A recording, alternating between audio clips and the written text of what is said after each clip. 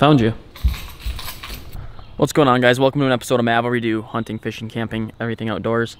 If you guys are new to the channel, my name's Mavrik. I like to sleep in the back of my truck sometimes. And if you're not new to the channel, you know that my truck camper setup was not exactly ideal for the last couple months. So I used to sleep in the back of my truck on a cot. Today, that's all gonna change. I'm gonna do a build. Two things that are important to me on a build. One, I'm not great with woodworking, so it's gotta be easy. And it's gotta be able to be taken on my truck easily. So two is that it has to be good on storage. I have to be able to get easy access to all my stuff. I don't want to waste a single space. So my friend Hannah and I are meeting up. She has a YouTube channel of her own. I'm gonna link it in the description. So she built her own camping setup. She actually lives in her van full time, which is pretty cool. She's got all sorts of power tools. I don't have any power tools here, so I need to get over to her place and I need to get on this build stat, because every day on this thing is time that I could be fishing or time that I could be on the road. So let's get over to her house, let's start building, and hopefully it turns out the way I want it to. So since you're filming, you're not gonna help, are you? Alright, I guess I'll help. Alright.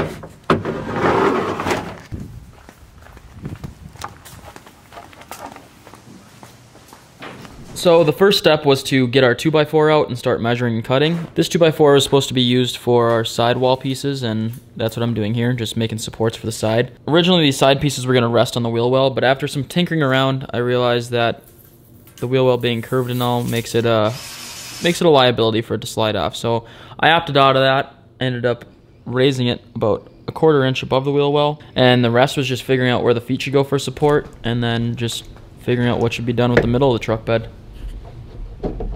Alright, so not going to be bashful. I have no idea what I'm doing with power tools. Hannah is by far way more experienced with woodworking than I am. I've built a couple skateboard ramps and stuff back in the day, but I've never done anything that needs this type of support. I'm a big kid. I'm pretty fat. I come in at about 100 pounds. So having a lot of support for me is a really key. He has no idea what he's doing. As you can tell, these boards are super secure. Really sturdy. We'll do that later. If we had a drill that was a little more charged, I think it would be a better task. I like my hand here, like I'm doing something. Oh! Hey, what's going on? That was nice. What? Even a dead drill can still screw. So, special note of caution, don't use a drill that's not charged. Throughout the night, Hannah and I would switch out drills, and each one was just as dead as the next. Alright, should we do the middle board now, because these are so beautiful? Mm-hmm. Alright, now that we had our two beautiful support pieces done on the side, we had one to do in the middle. So we started off with a 1x10 piece of pine. With the grooves in my truck bed liner, I thought it would be perfect if the 1x10 would fit inside, but we realized quickly that those gaps were only a 1/2 inch big. So we decided to mill them down with the table saw, and the rest is history.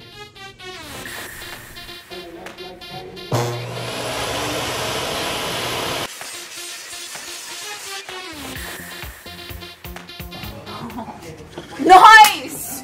Oh yeah. That's like perfect. That is perfect. God, it'd be so nice if somebody was like Able to help? An extra couple hands. You got it by yourself? You got it?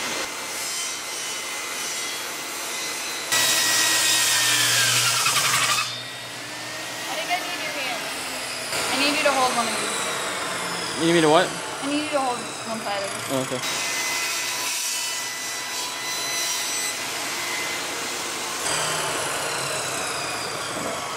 It's a lot easier with two hands, Gotta right? wipe down the wood real quick. So the next step was to get the slats done. So we started off with a 1x6. We cut 5 slats for the back. That took up most of our night, and then all we had to do was get them secured. I used them through my whole house.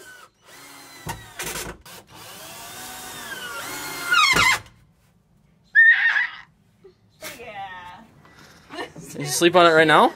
I'm going to bed. Alright, see You you. can cut out the plywood alone, right? Yeah, no, I'm good. So the final step of the night was to get the top decking on. So I ended up using 3 pieces of 1/2 inch plywood. I made each piece of plywood go vertically, so they went the long way instead of the short way. This just makes it easier for me when I want to take it out of my truck. I can just stand up my tailgate and take them out easily, one by one. I don't have to crawl back into the truck bed to grab the last piece or the middle piece. Not only does this make it easier to take out, but it also makes it stronger. The wood grains going vertical rather than horizontal makes it able to flex less. It's not going to make a huge difference, but, you know, I like to tell myself I do things for the right reasons.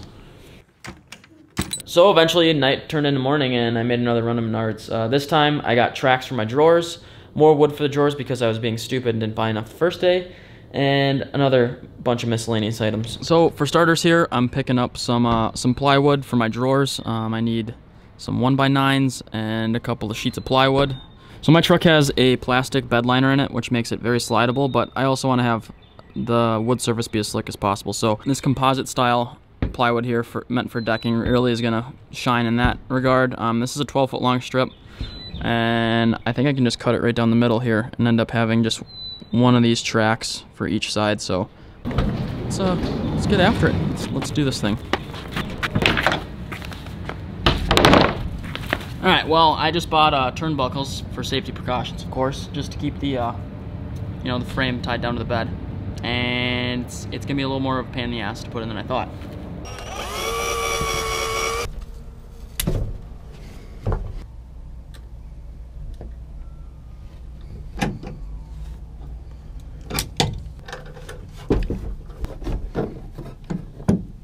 So after those turnbuckles were installed, it was time to get cracking on the doors. I had a bunch of pine left over, and I already had my plywood cut, so it was pretty easy.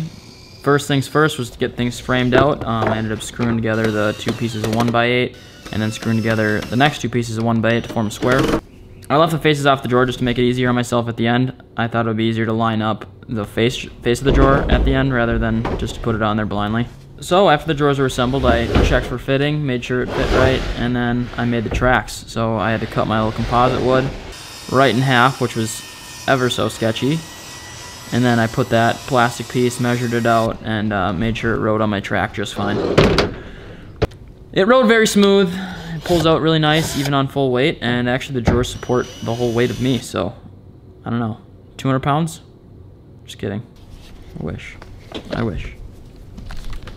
After the drawers are done, I decided that I needed to get some surfacing on that good old plywood decking that I had. So I'm not really a fan of carpet. I decided to use turf. I saw some pictures on Instagram of people using turf on their truck camping setups or inside their trucks. I thought it was pretty cool to have like grass on the inside, so it gives me the placebo effect of me sleeping outside when I'm actually inside my truck, so that's cool.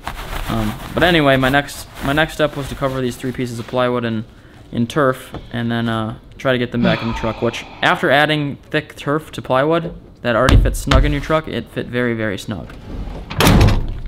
Alright guys, so it's another day. I basically just finished making this drawer yesterday.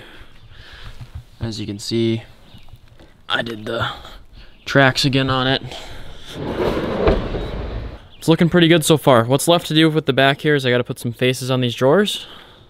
I gotta install my handles, which are right here. I then have a truck bed platform to sleep on, so that's step number 1. I'm gonna go ahead right now. I noticed yesterday when I was putting these boards on that this piece right here looks a little jank. I mean, that wood's kind of junk. It's nice and cracked and it's a little thin, so I'm actually gonna cut out a new support piece there, and I'm gonna add 2 support pieces right here.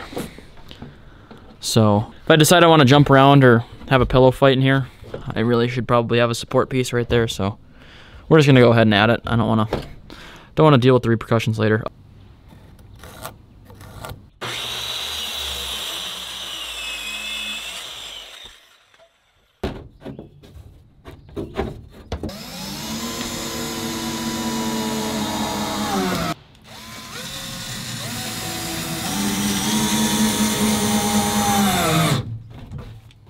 So you can see that fix the wood up, got some supports in. This is gonna be like a pretty weight bearing spot here. This might be where I mount my fridge or cooler or whatever. So it's kind of important that I have supports there. They're messy. The other thing is, I know I could get by with just having 1 screw in on each side, but I'm thinking that once I have these drawers fully loaded, if I find out some way to lock these things down, all that pressure of the drawers right on that support, it is a little important that I have 2 screws in there just so it doesn't pull out or split it around. Alright. Now, what are we gonna do? We're gonna make faces for the drawers, and it's one of the final steps. So I actually lied right here. I actually made a nightstand table to hold my battery and to hold miscellaneous items next to my bed instead of making these faces of the drawers. Alright, so there's my piece. I just need to duplicate it, And then I got myself a shelf frame. What I did is I traced out some cardboard pieces and brought them inside the truck. Tried to get it to fit snug with my topper, where my topper meets my truck bed. Didn't really work out how I planned, but it left a nice little gap space for cords, because it is going to be a battery compartment, so not the end of the world. Turned out all right, and I guess I should show you the finished product. All right, guys, well, I got my shelf done. As you can see, I just kind of jigsawed out a little hole here. This is just so stuff that I put in the shelf doesn't slide out. And then I made a little ridge on the top here for when I put, like, I don't know, a notebook, or maybe my laptop will sit up here. Just won't slide out while I'm driving. And I made this just because I wanted it to go over my power source. I can make a video going over what I did to rig up this battery and how I'm going to charge it. It's actually running off my car's alternator, so I've got a 750 watt inverter. And then this will slide over everything. Kind of like so. And I actually built a little door. I gotta get hinges for it, but that's gonna go like right there. Alright, so that's what that's gonna be like. My mattress is gonna be right here. Yeah. So, alright, and then there's the drawers. So, got the faces on. You can see it sits nice and flush with the turf. And you pull this thing out. And we got some dividers, and I've actually already started packing. So got all my spices, silverware, knives, utensils, measuring cups. Have a specific drawer for coffee, very important. Camp stove, can have extra propane, all that stuff, and then this is just free range. Right now it has a light in it. I have to install these lights yet, but let me know what you guys think, if I should bring this on my trip or not. I'm very tempted. I haven't snowboarded in like 3 years, so I'm pretty want to do that pretty bad. But anyway, thank you guys so much for tuning in this episode. This has been obviously a lot different than some of the other things I've been posting, but this needed to happen in order for me to keep doing what I'm doing. Took a long while. Like I said, I'm not an experienced woodworker at all. Pretty woodworking impaired. Oh yeah, another thing. I'm working on some stuff on my roof, so if you guys are curious, I can go through my roof rack a little more. I'm supposed to get on the road in 4 days, so it's crazy how fast that's coming up. I'm waiting on a couple more things to come, like my cooler, my fridge, but other than that, I mean, I'm ready to go. If you guys know anybody out in the West Coast area, that's where I'm gonna be going. I'm actually going all the way up to Washington. I'm driving from Minnesota. I'm going all the way to Washington. And then my end destination is Sausalito, California. So if any of you guys are on the West Coast, or you know anybody on the West Coast that might want to fish with me, let me know, because I'm going to be out there for the next 3 weeks, and I literally have nothing planned. I'm just flying by the seat of my pants on this thing, and praying that it works out. But I got a couple more things left to do today. Thank you guys so much for tuning in this episode of Mav. Once again, my name is Mavrik, and I appreciate you guys so much for taking some time out of your day and watching me. Thank you guys again for all the continuous support, and thank you again to everybody that helped me with this build. My dad, Hannah, and I guess just give myself a little one of those. So thank you guys again so much for tuning in this episode of Mav. Until next time, my name is Mavrik, and keep on trucking.